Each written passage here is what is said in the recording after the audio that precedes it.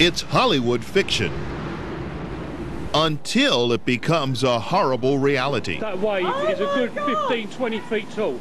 Easy.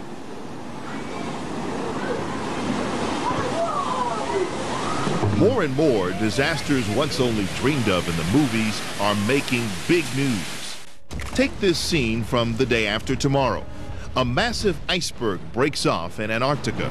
Give me your hand! I'm on the ground!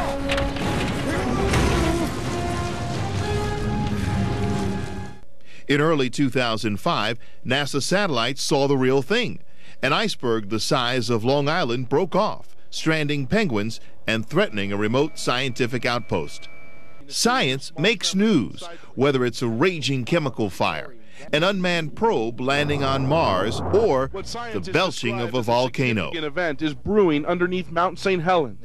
When science makes news, get the edge on coverage using a resource you already have. Consider turning your meteorologist into your station scientist. When the next disaster hits, or even the unthinkable, will you be ready? Exactly. No, I think we'd be very, very happy to take care of you on that situation. Yeah, no problem whatsoever. Holy cow, I gotta run, okay? Thank you.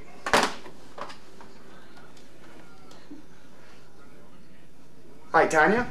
Looking at this thing at the airport, I think we have to get the mayor over there, and I think we need to get the weather guys too. They're gonna have to do some explanation on this story, okay? Thank you. Bye.